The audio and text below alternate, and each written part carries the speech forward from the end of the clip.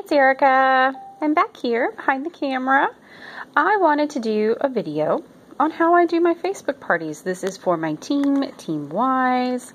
I want to lend a hand. I know a lot of you want to branch out into Facebook parties, and Facebook parties are the bulk of my business. So let's get down to business. I am going to use my laptop here to show you how to do this. It makes it so much easier.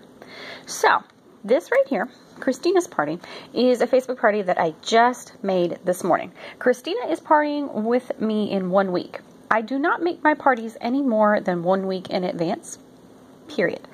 Any more than that, people get busy, people forget, I forget, the hostess forgets, everybody forgets. It's not a good idea to make them any further in advance than that. And what I do, all you have to do is you have to just go to your events on Facebook. If you can't find them, Google how to create an event on Facebook. You need to create the event. The event needs to have a title that is easily remembered. I always say Hostess's $5 Paparazzi Facebook Party. That's it. Easy. Everyone knows what it is, and it has the important things. It has the hostess name because her friends are going to know her. It has that it's a $5 paparazzi and it's a Facebook party. Easy. Don't do any complicated, don't do any funky stuff. You don't need it, okay? So I have the date. My Facebook parties last one day, one afternoon, and that is for a reason. If I take all week to do a Facebook party, one, people are not going to stay around that long. They're just not. People are very busy. Two, it ties up my inventory for a lot longer. I want to be flexible. I want to be able to use my inventory for a long time. If you're doing 3-day Facebook parties, stop. Today, here, and now. And I know, I hear you, but Erica, these people, they can't come that night. Too bad, so sad. Have another one. Have 13 Facebook parties in a month and watch your income change. So do 1 day only Facebook parties. That's all you need. Okay? Trust me, you guys, Facebook parties are the way I do my business. I always do a description. Make your own description. I always add and how it works so people can see that. And so this is a brand new party. Brand new, okay? And the first post that I always do is an explanation post. So I'll use kind of the Facebook party, and what I do is I paste the event in the event. I know that's crazy, but it actually works so that when people see the post, they will know what it's about. Okay, so that is a new Facebook party setup. Okay, brand new. Haven't even done anything with it. Oh, and you always need a picture. Always need a picture. All these pictures are available in our groups. They're available by Google. They're available. Just go find them. This is a Facebook party that is actually starting later this week. And you'll see. I mean, exactly the same. You got a system, why change it? You don't need to get fancy and dancy and creative. Same picture. Title is the exact same other than the hostess name. Same description. Okay? This hostess is killer. She's hosted for me before. She is amazing. I love hosting with her. I mean, she's posting in it already. So this one will actually start on Saturday. So I'm going to spend some time this week working it. You know, see, my hostess is posting in here. She's awesome. I've got a couple of pre-posts, but that's it. So this week, before this party, I'm going to spend time working in this one. And I'll show you in a party that I had last week. This was probably the best Facebook party I've ever had. What I do, I want you to see here, 72 posts in this discussion, and that's not all jewelry posts. Okay, so we're going to go to discussion so we can see, and I'm going to go all the way, well, if it will work here. It's not going to work. I'm going to have to go the old-fashioned way. Nope. Darn it. Okay, so we're at the very first post in this party that I hosted last week. You'll see it's an information post. I've got a graphic, and I've got the exact same description that I used to set up the party. That way it's consistent, it's easy. Then I started the week before the party, I started posting pictures. This is one of my setups. This is about paparazzi. And then the day before the party, we talk about this, and people ask questions. So I'll start answering questions to keep them engaged. Then I show them, like this one, don't break the bank looking beautiful. I show them how to wear hippie headbands. Tell them a little bit more about Facebook parties, so earn free jewelry. Then on the day of the party, we get started. On the day of the party, I tag my hostess so she can be reminded just in case she's forgotten. Then I do another what's going to happen party post. It's literally the exact same explanation I gave before. And people post if they have some questions. This is my hostess. She was dynamite. Absolutely dynamite hostess. Then I start posting pictures of jewelry. And you'll notice I post groups. And I post by genre and by color. So I've got all my hair clips posted right here. I want you to see something.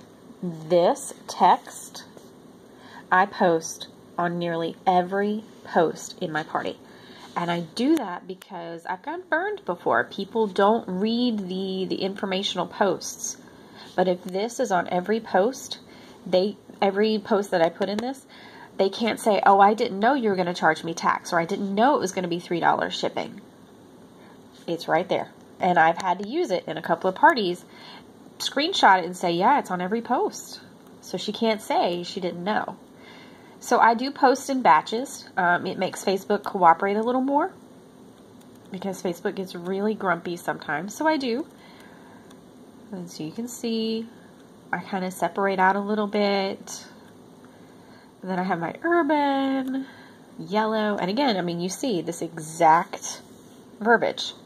I call that covering my butt. Let's see what else we got here. Some pieces I post solo just because that's how it happened. And I post all sorts of stuff. These I posted solo because they're a match set. And I probably even, oh, I did not. Sometimes I'll write like match set or something. And on and on and on and on it goes. You can see all of the jewelry posted here by color. And a lot of people really enjoy having it posted by color. It makes it so easy to shop. Because if you're looking for a black necklace, well, we can find you a black necklace. And sometimes I don't always get it. Like even these pictures I took on my phone because a lot of them are hostess rewards that I don't have photos of. That's fine. You don't have to use the professional pictures. My rings I take with my phone. It just worked out that way. Excuse me. And so here's how it works. For example, Joanne. Joanne wanted this blue headband. So she commented, sold with her email address. Once I have seen it and I have stashed it in my organizational system, then I'll comment okay to let her know that I saw it. And a lot of people were liking things, so I always drop some of that in there. A like won't buy it. Here's my $1 pieces. I sold a lot of those in this one because a lot of them had children, which is great. Let's see. More stuff. After I finish posting all of the jewelry, I post another how it works. And you'll see this is, where's my mouse? This is verbatim what I have in the description. Okay. Exactly how it works. Once I start sending invoices, I post this one and I'll tag people who are in the invoices.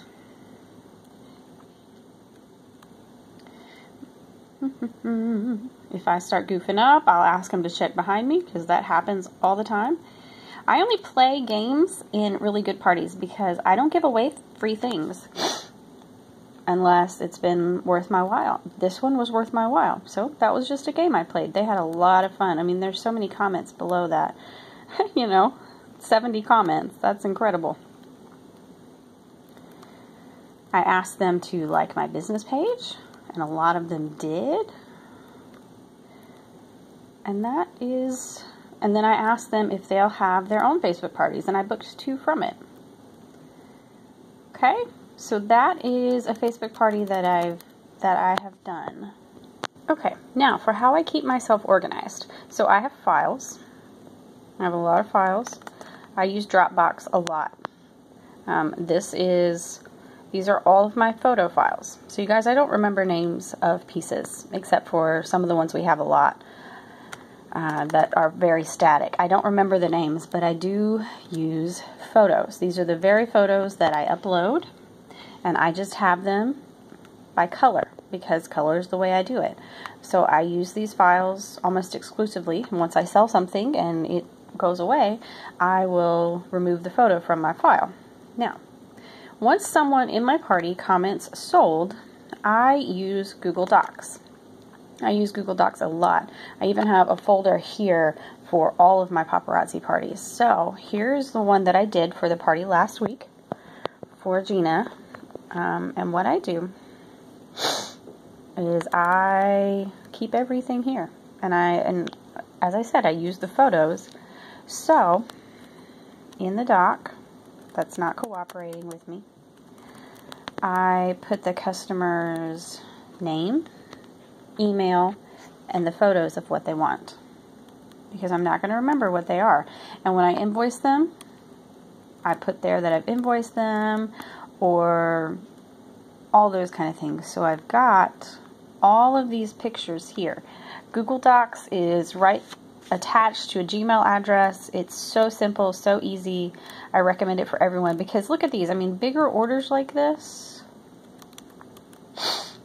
I could never keep up with all of that. And I don't pull them until they've paid for them. Because I'm not going to waste all that time pulling orders for people who haven't paid. So that's how I keep mine organized. All right. I hope that helps you. Oh, and I invoice. I use PayPal. You can use whatever you want. Just make sure that you can collect payment. Hope that helps you. This is the easiest way that I've found to do it for myself.